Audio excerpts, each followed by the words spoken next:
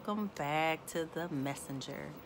So I just wanted to come before you and just recap a lot of things that I've been talking about on my channel. You know, I started out talking about my life, and then the Lord had me to go into talking about connections. You know, and basically everything that I talk about is what I have already experienced, what I've went through. So I try to talk about things that I know about, okay? So we learned about connections, wrong connections, how we need to work on our character, especially the children of God, people in the church. The character is, you know, some of us just was not taught that your character is important. You know, it starts with love, peace, joy, you know, the fruits of the Holy Spirit. A lot of us didn't start off that way. We just basically start off by not sinning, you know, stop drinking, stop smoking, and didn't know that we got to learn to love people. How many of you know there's people in ministry that don't like people? I was once like that because, you know, people didn't know how to act. People didn't know how to treat you.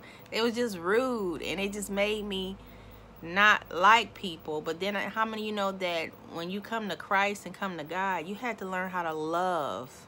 You have to learn how to forgive. You have to learn how to overlook people.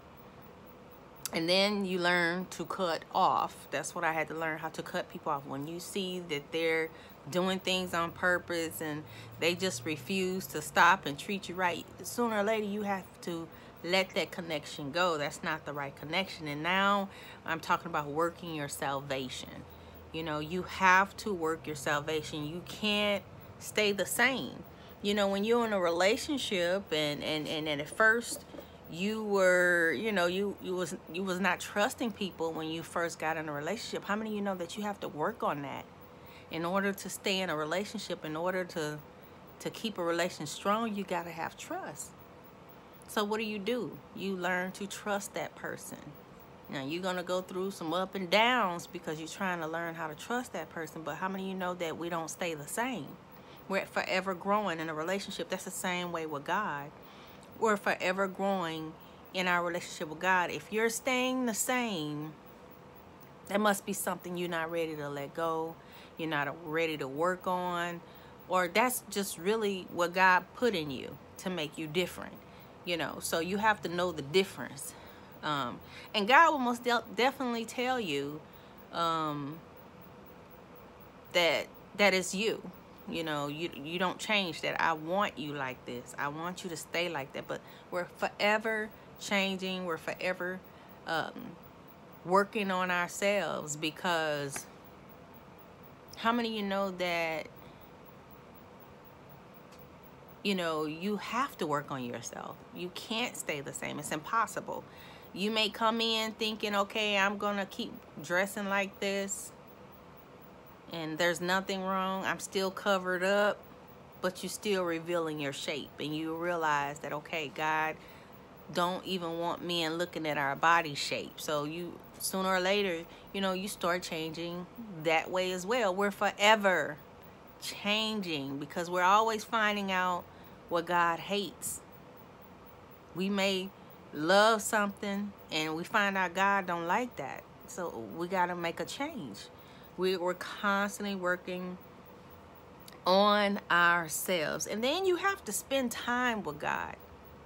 You know, that's just like a regular relationship. How you going to be in a relationship and you never talk to the person? You never call them. You never see how they're doing. You never talk to them. You're always busy.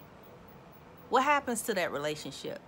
Sooner or later, it will fail. It will disconnect. It won't grow.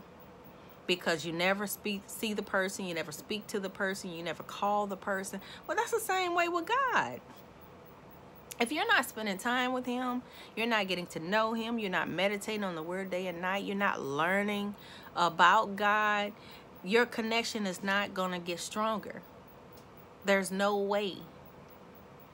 If it's not happening in the natural with a regular relationship. It can't happen with God. So you got to spend time with him. And a lot of us don't believe God really talks to you, but he does. He really talks to you. That's why you got to get to know him.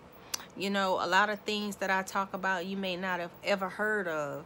And that's because I spent time with God. I got to know him. And when you get to know God and get in the secret place, he starts telling you things that no one's ever heard of.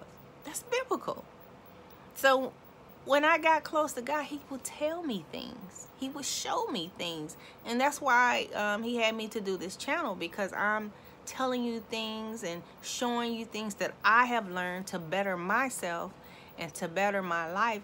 It's nowhere near to put you down, because I'm telling you things about myself that is embarrassing to me, that, you know, I don't want to talk about. I'm a very private person. So for me to do this channel, and I've looked at my channel today, and I saw I have over 600 videos. Man, I just cannot believe I had that much to say. Glory to God, for a person to stay at home and just work and go home, don't bother nobody, you know, don't say much. Wow, I'm amazed just to see that. You know, it's really not about the likes. It's really not about the numbers. It's about reaching that one. And as long as I reached one of you, I have done my job. I just appreciate this journey. It has really helped me. And I'm going to continue to push forward. So I just want to let you know that, you know, you have to read your word day and night too. That word should be a tablet on your heart. So if anything happens, if anything happens to where they take our Bibles, they don't want us reading Bibles, you know, they banned or do anything like that, it's on the tablet of your heart. No one can take that from you. But if you're not reading it, you're not meditating, you're not writing down scriptures and memorizing them and using them in your prayer life, standing on the word of God in prayer and practicing the word of God daily, if they take the Bibles, are you going to be able to make it? Are you going to have some words, some word of God in you? So make sure you're practicing the word of God too. That's like when we teach our children, we're teaching our children to keep their rooms clean, and you're showing them how to make the bed. Are we gonna keep doing this until they're 45 and 50? No, we're expecting them to practice. We're expecting them to make their beds. We're expecting them to clean their room, right? That's the same thing with God. He wants to see you practicing the word. So if he say be slow to anger, that means don't let things get to you. Just overlook them. Just let it go. You know, just learn how to keep calm. You need to practice the word daily. And that's what this channel is about. I just wanted to give you a rundown on what I'm about. And there's more to come, because I have so much more to offer to show you. Now, this channel is not like everybody else. Like I've always said, you can't get the blessings if you haven't made some changes. You haven't spent time with God. You don't want him to say, go far from me, I never knew you. You don't want God to say that. You say, I went to church. I was in the choir, but did you spend time with him? That's like you're on my channel right here all the time, and you're watching me. You know of me, but you don't know me unless you actually spent time with me. When you spend time with me, you can say, I know her. Same thing with God. So he wants you to practice, work your salvation. A lot of us are not doing this. We just want to say we go to church. We read our Bible. We know God. I pray. I do all that. But then we watch you be mean and nasty to people. We watch you do things that are not Christ-like. And that's because you're not meditating in the word day and night. You're not practicing what you're reading. And you're not spending time with God. A lot of us think it's silly. But I'm telling you, it's real. And you ought to try it. You're welcome. Thanks for watching. You're welcome.